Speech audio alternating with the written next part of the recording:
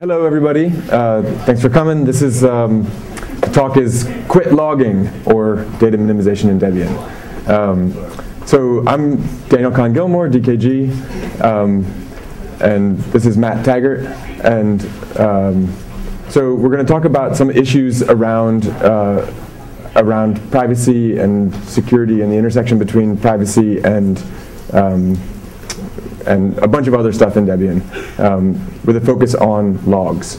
So just so you know, like where I'm coming from on this, I work for the American Civil Liberties Union right now. I'm a technologist in their speech privacy and technology project, and we are concerned about the amount of data that can be used against people in the world right now. And so I'm coming at it from a perspective of someone who's very much interested in civil liberties and what we can do for that. And I'm part of Rise Up Networks, and we host email and other online services for activists, many of whom are in very repressive regimes and are trying to do things anonymously, and if they're outed, literally their lives are at risk. And so we have to take some of these things very seriously. So that's kind of this perspective I'm coming from. So, and hopefully this is a discussion. People have questions, please raise your hands. We're going to raise a couple of different ideas that we have about things we can do to improve the situation, but we want to hear what you all think is worth doing and as well. So, so just for background to explain the intersection with civil liberties and logging, we're living in this time of a sort of data flood. So there's more machine-readable data than ever, and there's much more centralized data storage that builds up. So that stuff is available to all different kinds of people for all different kinds of purposes, but it's available to systems that do accounting, so like making sure that they know how much to charge you for data usage on your phone. It's used by law enforcement to find out things about what you've been up to. One thing I didn't mention up here, it's also used for things like real-world traffic analysis, like how busy is the road, how fast are the cars moving on the road. There's all kinds of data that's being collected. It's also used by marketers, and some of the data that is generated regularly is also used by the users. But it's interesting to note that the folks who are the subject of the data are only one of a very large, wide group of folks who are using the data. So the data that we are producing as we operate in this very digital world is usable by lots of people besides who it's about. And I just want to remind folks that, you know, as Debian, as always, our priorities are our users, and the priorities of the folks who do the accounting systems and law enforcement and marketers may actually be very different than the priorities of the people who the data is about. So there's tons of data, and we can't address all of it right now. I mean, maybe collectively we can, but in this talk, I'm going to focus on just a subset of the data, which is the logs that are produced by network services. There's lots of other things that produce things you might think of as logs, like your bash history. But we're not going to cover that in this talk, and we're just going to try to sort of focus on network services. So it's worth noting that there are good reasons that your network services produce logs. So I don't know how many of you here are systems administrators in addition to being members of the Debian community. I see a few hands rising involuntarily, like probably most system administration duties. But so, you know, it's useful for debugging. It's useful for having an audit trail. I don't know how many people here develop user-facing software, but certainly logs are useful in usability studies about how say, a website gets used. It's useful for diagnostics. It's useful for analytics to know like who is visiting your website or things like that. There's a lot of other things that it's useful for. And the data that's getting logged covers lots and lots of stuff, but in particular, there are some details that are more identifiable that produce these patterns of information that can be used about someone, but maybe won't be used by that person. And so IP addresses, logs of who logged into a machine. There's mail headers that get logged. There's cryptographic parameters that get logged. There's a whole bunch of different stuff that creates sort of fingerprintable trails in these data sets. And those fingerprintable trails show, they show user activity, right? They show what the people who are using these services do. And the user may have no idea that they show that. And in addition to showing like what someone did specifically, they also produce, because of the volume of them, you might not care if someone knows that you visited a given website once. But there's also usage patterns which reveal something about the way that you live your life. So time of day, like what time in the morning do you usually get up? If, say, the first thing you do when you get up is you check your Twitter feed, then they probably have a log that shows that this particular user is accessing the data at this particular time. And then because there's these user patterns, there's also this question of divergence, right? So when did you, oh, you got up really late today. You know, what were you doing last night? It's possible to wine and cheese party, perhaps? Right? It's possible that you can get information just from the patterns that doesn't have anything to do with the actual content of the network service that was being used. And then it's also worth noting that even if some of the data is sort of innocuous on its own, it can be correlated with other data to build a much richer picture about what someone is doing and who they are. Yeah, in particular, I think it's kind of become clear that it's almost impossible to anonymize data sets. You know, researchers will get some data and they'll say, oh, we anonymized it to put it out there for people to use, and through statistical methods, very often people are successful in de-anonymizing it or using multiple data sets and correlating those. And so even when you try to anonymize things, it still can reveal quite a bit. So why does it matter that these pictures are formable from the logs that we're generating, right? So the intelligence community wants to just gather as much data as it can. Law enforcement will tend to give a subpoena to someone, to like a service operator, and say, we would like to see your logs. We believe that such and such is a problem, so let's see your logs, you know, around this time. When they do that, they get a huge chunk of logs. If the person who has the logs has them all, they give them over. So there's this sort of a collateral damage situation where anybody else who happened to be using the service, all their information gets revealed as well. Someone who's into compromising systems can get into a system and take the log data from the system and use it for their own means.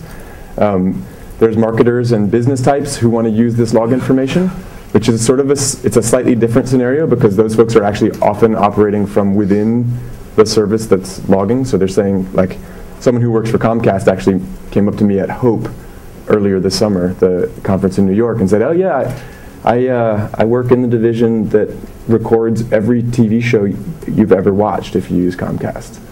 And we know when you watched it, and we know how much of the show you watched, and if you put it on pause, we know how long you put it on pause for.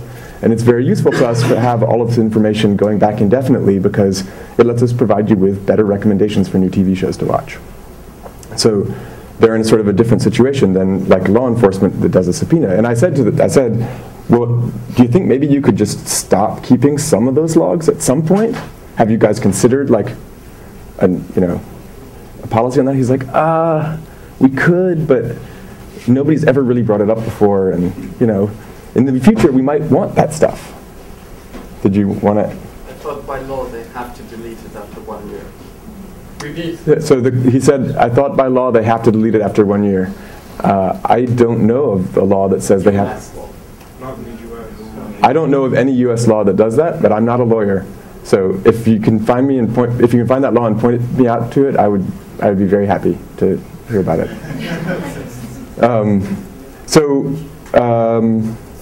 So who might be the target of some of this data gathering?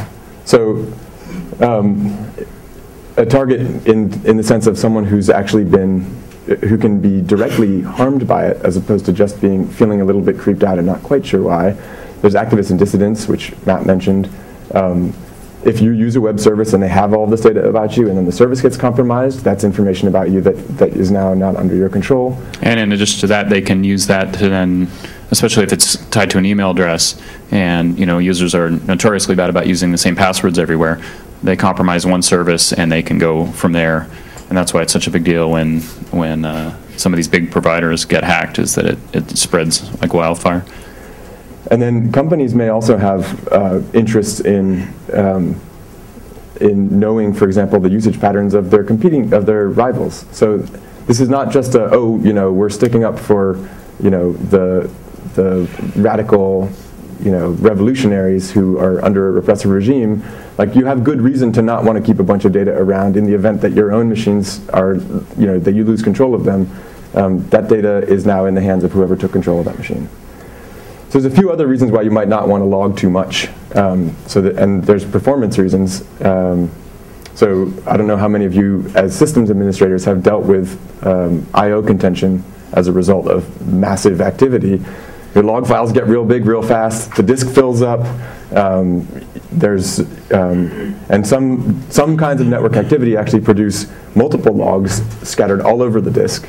And so we have this example here from Taggart. This is specifically a RiseUp example, and we had to split up the I/O of a bunch of these things because on our mailing list server, I'll take, every time a single mail comes in, it hits the postfix spool and the postfix logs and the Simpa spool and the Simpa logs and the list archive, and it's got to read from the list archive in order to rebuild all the indices and write all those out. And when those were all on the same physical spinning hard drive, it was a huge amount of contention and super slow. And the only way we could fix it was to individually divide up all that I/O. And then one of the other things we did is mentioned at the top there, but slow down the rate at which the log files are flushed to disk helps too. But there's definitely performance implications. And then lastly, people have devices that don't have persistent storage now, and so those devices, you want to be able to make sure that they operate well without having a log. So let's bring it into Debian.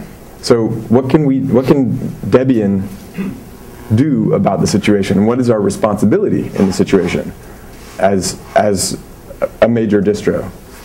So I want to point out that there are a lot of players in this ecosystem, and they're not, and everybody has different responsibilities. So there's the users, people who use the network services about whom some of this data could potentially reflect. There are the folks who operate the services, and there's distributions who provide the software to the systems administrators, and then there's upstreams. And we at Debian, right, I mean, this is old hat to say, but right, our priorities are our users and free software, and I want to point out that the users and the systems administrators are both our users, and free software is upstreams. So we have responsibilities to all of the other players in this particular ecosystem. And so a user might have some responsibility, but the systems administrator has a lot more power. We at Debian are not about to override the systems administrator's needs, because the systems administrators are also our priority. But we do have a priority to the end user as well, to ensure that we can set some kind of reasonable norm about what kind of data should we be keeping. And we need to also make sure that there's a norm about what, if you're a systems administrator, how do you debug your system when something's going wrong? We need to make that easy, make that useful, while at the same time respecting the needs of the users to not have large amounts of data floating around about them. So just for a second, because I think it's worth thinking about this, and people don't often just make the simple realization. If someone is trying to get data about somebody else from you, there are a lot of different ways you can resist them getting that data from you. But the simplest way to resist is to not have that data, right? And it's a super sort of stupid thing to come to, but that is the easiest way to resist giving data away about somebody else's. Just don't have it. So I think if we can set some sort of standards and priorities as a distro to say, here's what we expect the normal setup to look like, then that's going to actually have follow-on effects where people, legitimately do have needs for logs. Go ahead. But we want to make sure that the assumption is Go back to less. the previous one. Sorry? One other thing I wanted to say on this slide was that, like we have been in so many other situations, Debian's in a very unique position in the fact that we're between the upstreams and the users, and we have so much in our archive to sit down as a group and collectively try and come up with some reasonable ideas here and help to drive this upstream. And write some guidelines that apply both to Debian packages in the archive, but also our recommendations for upstreams to say, hey, you know, this is what we're adopting in Debian, and we really think it'd be a good idea if you did it as well. So concretely, what are some things that that are issues, right? So one of these things is about the length that you keep the data, right? Maybe you decide you want to keep all the data that we've been keeping, but maybe you don't need to keep it as long as we've been keeping it. And our defaults govern what probably a very large set of systems that are out there do. And so we actually keep 4 weeks worth of logs by default in the regular log rotate package with some exceptions. And I think it's worth noting, so we've broken a couple of them out here. Syslog we keep a week of, and we rotate it daily. The dpackage logs are kept for 12 months, and Apache we keep 52 weeks of logs. So there's a full year's worth of tantalizing data that's just lying around on the disk that if someone comes to you and tries to get it away from you, whether it's by subpoena or by hackery, you've just given them that data. Won't this change a lot in Jessie? Is this too loud? Won't this change a lot in Jessie because of Journal D? So I do expect there to be some changes in Jessie, but I don't believe that Journal D is going to change our logging policies. It may provide us with an easier way to adjust logging policies centrally, which might be very nice, but I don't think that the defaults are going to change unless we decide to change them. Yeah, so I'm part of the Debian System D team, and the current I by chance just discussed this yesterday, and because we discovered that the current settings, they are only based on size of logs rather than amount of time. So it's quite likely that we will change that to match the current settings, and if people have opinions about if the current settings should be changed, then it would be a good time to talk about that now. Okay. I think probably we want, well, I'm speaking for myself, I would love to see the settings reflect both the size and the time, right? So whichever comes first, kind of a thing, right? I mean, if it's, We can do that. So yeah, so great. Thanks for being here also, it's good to have. So we can also, so fixing things at the infrastructural level, like at the logging daemon, is one of the things that we would really like to be able to do. I don't know why I don't have, so I do actually have Journal D here, but it's been stuck in the, sorry, it's a slide fail here. This is supposed to be a separate bullet. So there are specific applications that we can modify to log things differently. And then there's also this idea of doing it at the logging, like the overarching logging daemon, like approaching the roles separately, right? Do you fix it at the service? Do you fix it at the centralized logging? And I think we're going to need to probably fix in both and address the questions in both. And the fixes you see on this slide are thanks to a few people in this room that have been working for years to get these things fixed, and in upstream. For a long time they were carried as patches in Debian, but most of these things are upstream now, which is really nice. And we can do more. Yeah?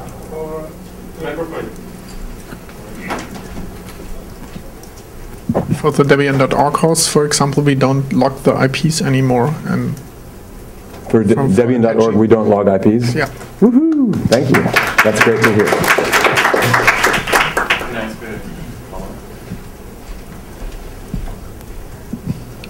Is that just the web you're talking about, Zobel?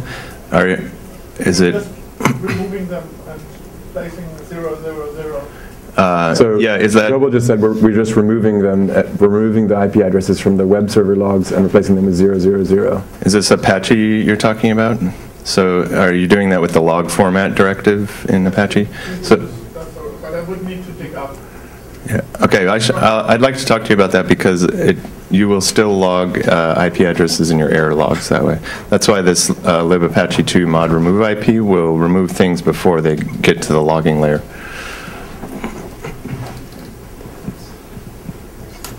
So there's also, I think we can think about proposals that would affect Debian as a whole, and I think it's worth trying to come to, some some attempt about like establishing the norms, and I know I've said establish norms a bunch of times.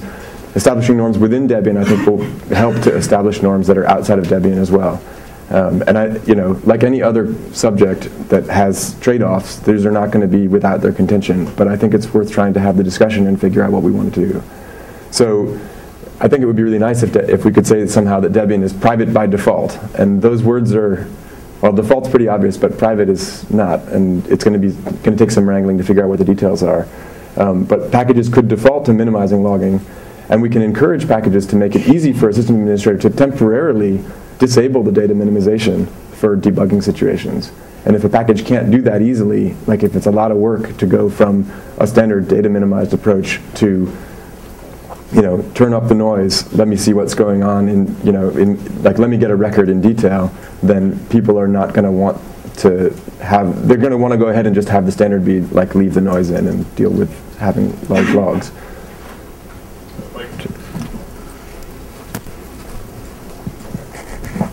I'm curious, a lot of the things that I wind up debugging are transient failures and maybe difficult to reproduce, and so in those cases it's hard for me to actually go back and debug things if I don't have the information recorded in advance. Is there an answer to that, or is it just that is one of the costs of having more private logging? Phil might have an answer. Is this in response?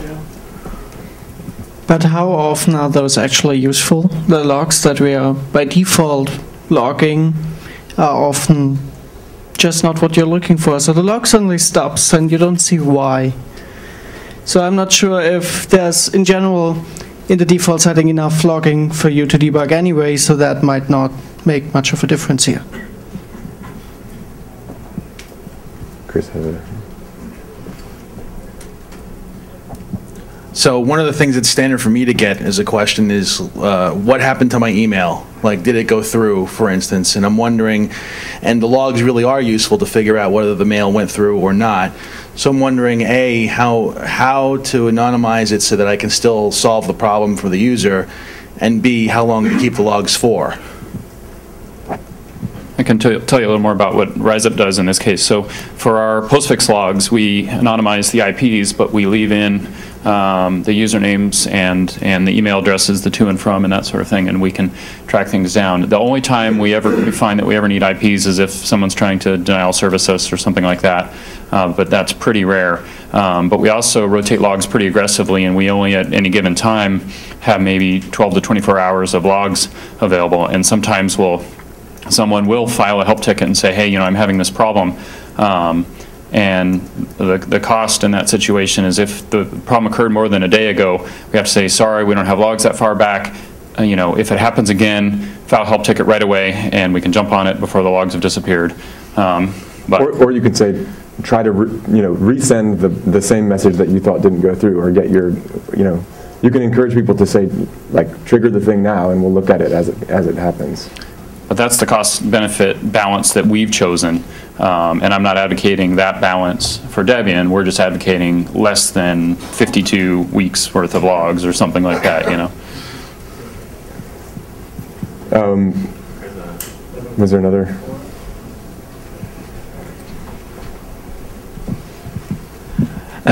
For email addresses, another option is to actually hash them in your logs, so that you can, if somebody goes, my email address is foo@bar.com, you can look that up, but it's kind of hard to actually just look up what has passed through. And that also, that minimizes the collateral damage somewhat. I mean, you can reverse hashes with enough time, but... Yeah, that only works for incoming mail because, excuse me, if you have outgoing mail, you have a list in a database of the users, so you can just build a rainbow table of all the users in the database.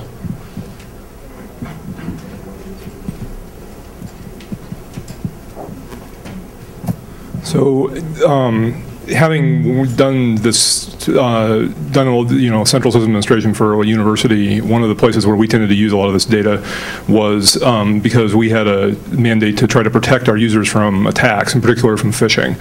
And so one of the places where we used IP addresses in the logs a lot was to correlate access to different services from a particular IP range where we thought that someone who either had successfully phished accounts or had compromised accounts was coming from. So we used them a lot for security.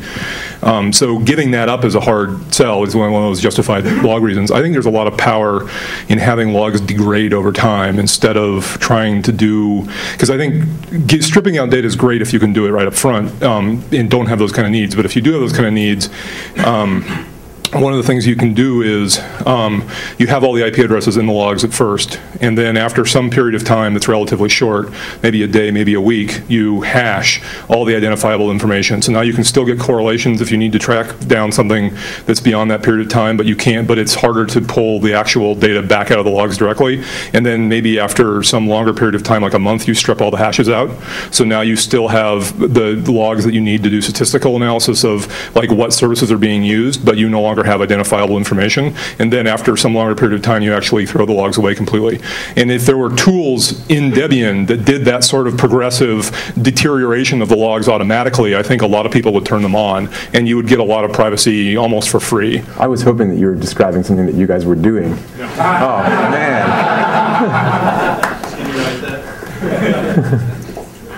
I have two comments to that. One thing that Daniel and I talked about when we were preparing the slides was kind of the Webalizer case, because that's one thing that people like is being able to run analysis on their weblogs. And my understanding is that Webalizer and some of these analyzers now go through the logs, harvest the metadata, and put it into their own data storage.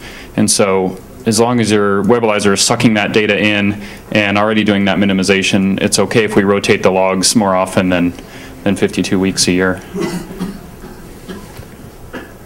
So a couple of other proposals of things that might be useful within Debian is an idea that maybe we can separate out what logs need to be persistent and what ones don't.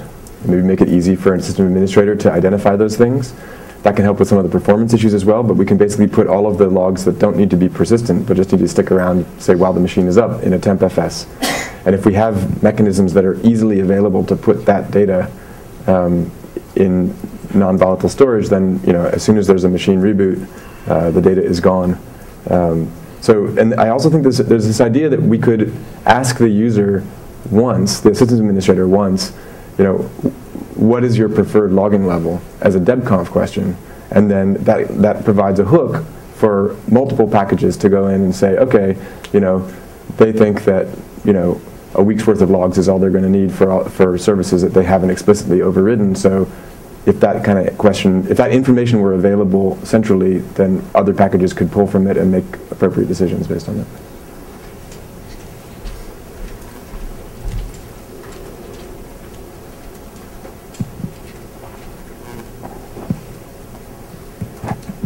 It seems like centralizing more of this logging policy into fewer controls would be quite useful. To that end, I wonder if we might want to have explicit Debian policy saying, if you're packaging software that can either log to syslog or to its own dedicated log, always default to syslog, and the sysadmin can configure a separate log if they want. That's not in policy right now, to the best of my knowledge. Perhaps it should be. Ditto for journalD. I think we deliberately avoided using the word policy in our slides. But I think our hope is that we get there at some point, but we need to lay the foundation first. Stand up when you talk, please. Okay. So there's also some countries have data retention laws, or maybe they have some unclear status right now. But yeah, having also maybe pulling data from, going to lawyers and asking them, okay, what should be Debian defaults for France? And so I can say, okay, France. And then I'm logging what is only strictly, required by law to comply. That would be helpful. Yeah. Also, one thing that we do on the server that I administer is that after LogRotate has an option that is called well, you can call an arbitrary command as the compression step, and we use GPG. and so the logs are stored encrypted. And so you can't just go into the server and grab a lot of historical data without requiring a key that is not anywhere on the server. Interesting. That's it. That's maybe they should get more integrated on something. Yeah, I like that approach. So another thing that we noticed was that Debian builds all of its packages with the debug flags turned on, and then strips the symbols out as part of the build process. And it's entirely possible that your upstreams might interpret the debug flag as meaning, oh yeah, I'm doing a debug build, therefore I'm going to be more verbose. So it would not surprise me, I don't have a specific instance of this, but if there's software in the archive that in Debian is actually more verbose by default than when people build it themselves, just because we have the debug flag turned on during the build. So if you have a package that's producing logs, it might be worth looking around in that package's source code to see whether something like that is in play. So I think it would be nice to have sort of like a framing document that describes sort of what we're trying to do. And it smells a little bit like the DFSG to me, and I'm not proposing this to be on a par with the DFSG, but the idea that there are things that we are looking for in software that produces trails of activity, and so these are just some sort of this is a document that's going to be sort of at a very high level, not saying you have to do these specific things, but say, hey, these are the goals that we think that packages should do when they've got data of users. So I'll just read them out for folks, right? To acknowledge that the data they produce could be sensitive, and that some data is especially sensitive, and if you can identify that and you don't need it in the logs, strip that especially sensitive data. I think most packages are pretty good about, for instance, stripping passwords out of the logs that they produce. But maybe we need to think about more things than just passwords as sensitive. So I don't know, Taggart, I think Colin has a... The other thing to be careful in light of stripping passwords is something that I think OpenSSH does this, various other packages do it. If you're pre-authentication, be careful about logging usernames. Be careful about logging usernames from failed logins, because it sometimes happens that people type it the wrong way around. In the password field and vice versa, yeah. So, if we could have a set of these things, so that, minimize what you keep, minimize how long you keep it, make it easy for logging to become more verbose for people who need it and for instances when it's needed. And it might also be nice if there are ways, I don't know of anything that does this right now, but to be able to say to a tool, increase your logging to, for diagnostics. And while I'm telling you to do this, I'm also telling you that in 10 more minutes, I want you to decrease your logging. So that you could say, I want to capture this stuff, but I don't have to worry about getting distracted in the middle of whatever I was doing, and then I come back 2 weeks later and find that my logs are full, and I've got a lot of data that I didn't want to actually have. So if you're a DD and you maintain a package and the package produces logs, think about this compile time debug question. If you find an instance of it, I'd be happy to hear about it, see if we can dig it up. I have a crazy suggestion. Maybe we should have a version of log rotate that knows how to strip stuff when it rotates the log.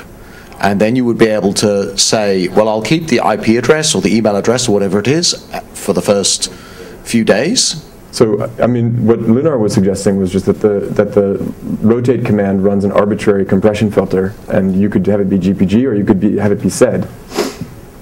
So, it sounds like that's something that people could do. Also, can we move the logs from one place to another? I mean, another thing that occurs to me is maybe I want the full information in my TMFS and some redacted version on disk. Yeah. A couple more hands. I was just going to say, if you store it first disk and then later remove it, then a backup could pick it up. The data are going to be out there. Yeah. So I'm totally okay with, or I think the idea is good of being able to write it to TempFS if you want to, and that should not be the default, as you advocate. And also just to point out, even if you're careful about your backups, nowadays there's copy and write file systems. So to my knowledge, there is no copy and write file system in mainline kernel that has the ability to retroactively strip out data. So I don't know of a way to solve that, but well, it depends on what if you're assuming that someone is coming after your data, right? There are situations where someone comes to you and says, "Give us your data," and you can turn around and say, "Well, I don't have the data because I've deleted the file." And while it may be true that it resides in some patterns on my hard drive, I'm not about to tear down my hard drive and rip that stuff out. And then there may be a situation where there's just simply someone who's, like, if you're being hacked, they may not have the technical capacity to do that. So deleting is better than not deleting, but I agree with you, there's still data left.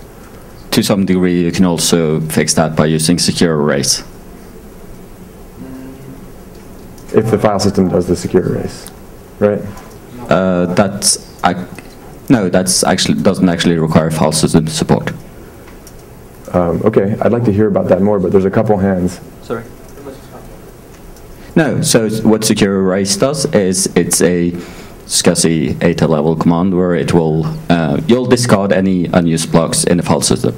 And any file system actually knows, it will have to keep track of what blocks are used or not. So it's the file system that needs to make the decision? No, it's the block, well, the file system knows what blocks are unused or not, yes. But right, so we should be looking at the tuning at that level as well, in terms of making sure that the data is actually gone. Yes. Yeah.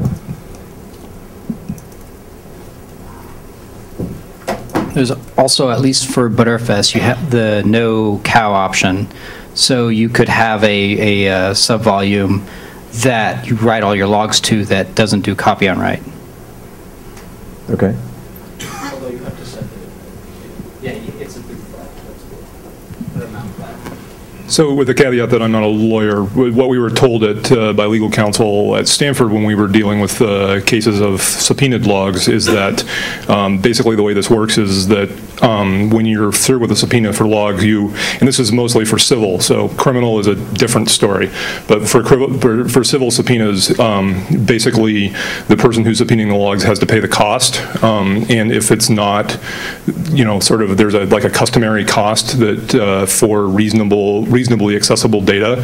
If so, in the case of things like where it might be residing in blocks in the file system that you have to do data recovery in order to get at it, in that kind of a situation, you basically get to hand a bill to the opposing counsel who's trying to subpoena the logs for not only the cost of doing the entire data recovery service, but all the cost of downtime for your service while you pull the hard drives out and so on and so forth. And basically you just get to start adding zeros. So the opinion of legal counsel was essentially that as long as it's hard enough that they can just start adding arbitrary zeros onto the end, pretty much people just go away.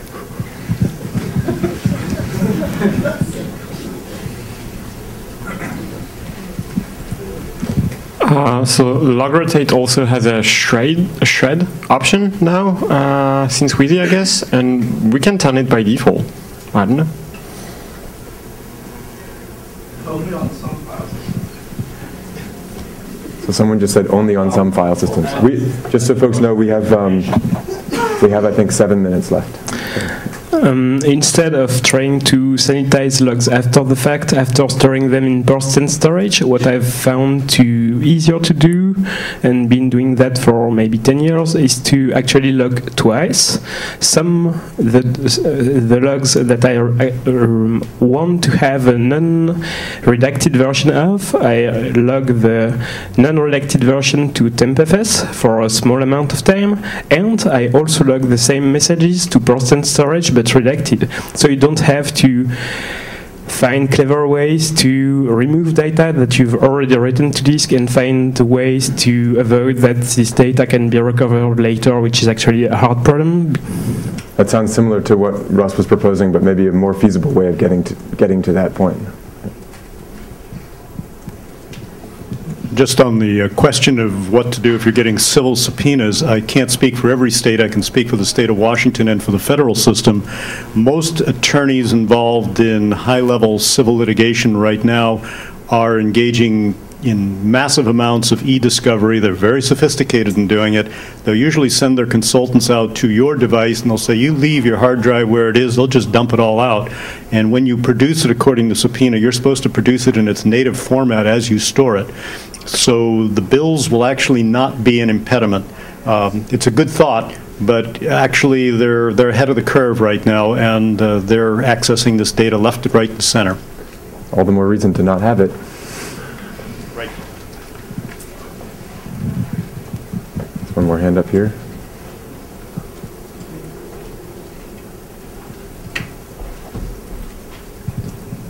I'm quite interested by this idea of tidying the logs up after you've written them to persistent storage, which, if you're going to be subpoenaed 6 weeks later, is useful. But if I left my laptop on a train, for example, and I'm rotating my logs on a daily basis, today's logs are right there for you to read. And along the same vein, at least in the UK, I can't speak for anywhere else, if a warrant is issued to acquire data from you on a criminal basis rather than a civil basis, you don't get... somebody doesn't turn up and say, give me your logs, please. They turn up and say, sit where you are, I am taking your equipment. And you, at that point, you have no opportunity to do any kind of scrubbing. Right. So you're much better off not having written them in that form in the first place. And I don't think we should forget that we're not necessarily talking about civil subpoenas. There are all sorts of other ways in which somebody might try and get hold of something from you.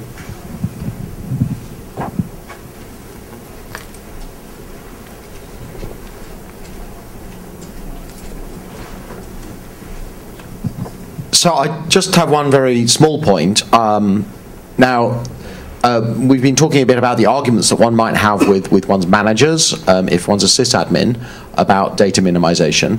The situation in the US is pretty bad, but in the European Union, there's the European Union Data Protection Directives, which legally mandate that you should not keep unnecessary data. And I won't go into the whole detail of that, but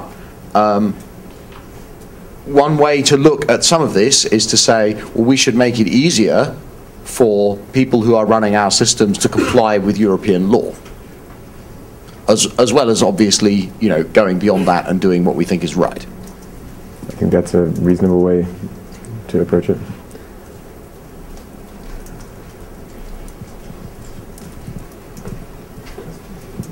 Perhaps you could set the defaults based on what language you select at the beginning. So like if you selected English, we could say, well, you're probably living in the US. You're right, yeah. If you selected American English, then, we could say, well, you're in the US. Or if you... Yeah, I think asking it as an explicit separate question. Well, right, no, I'm saying like, we could ask it as a separate question, but set the default based on your language. Based on a guess from your language. Yeah, exactly. I think that has a lot of potential for confusion, especially because I know that there are people who run their systems in American English simply because that is the most widely, or C. Yeah. What does C have to say about the law? I also think as a project we don't want to get in the habit of ourselves trying to interpret the laws of all these different countries and figuring that out. We are not the police or the government. But there may be someone who wants to do the thankless job that's like TZ data, right? Which is every time somebody changes a time zone, so we have a way of formalizing something. But I suspect that the laws around data logging is much more complicated than the laws around daylight savings time. And please, please, please, don't be confused into the belief that existing geopolitical boundaries mean anything with respect to data protection, data privacy, who's going to mine what. So we've got, Taggart and I set up a very rudimentary sketch of a wiki page, which is just wiki.debian.org/logging. And we want to start filling that in, and we want to start trying to come up with a sort of, a set of guidelines that we think make sense for tools that are in Debian. I don't know if folks are interested in setting up a mailing list as well to discuss this and sort of bat around ideas, or if we just want to change things through the wiki and then use existing mailing lists for discussion where it comes up. I just heard a whisper of Debian Devel over there. It's quite the fire hose to read. If you want to filter it through for questions just about what logging guidelines should be. If we decide to set up a mailing list, if enough people come up to me and say, yes, this should be a separate mailing list, we'll put the mailing list on that wiki page. But I invite you to go to the wiki page and try to add thoughts and observations and concerns that you have. And maybe we should probably establish some user tags within debbugs that indicate so that we can find where these policies or these guidelines, sorry, I wasn't supposed to use the P word, where these guidelines are not being met or where we think they're not being met, as a chance to sort of come to the usual rough consensus within the project. There's a later in the week there's a upstream guide buff, so if you guys could come to that and we could discuss how we can advise our upstreams about the defaults for logging, that'd be great. The other thing is, earlier in the week we were discussing a possibility of a Debian free services guidelines document. Maybe we could add this sort of stuff to that document as well. Yeah, I think that would be good. Just to say, our wiki has a subscribe option, so you can subscribe to that page and you will know when there is a change. Do that. Good call. All right, so I think we're out of time. Thanks, folks, for coming and talking about it, and I look forward to making Debian more respectful of our users' privacy and more protective for our users.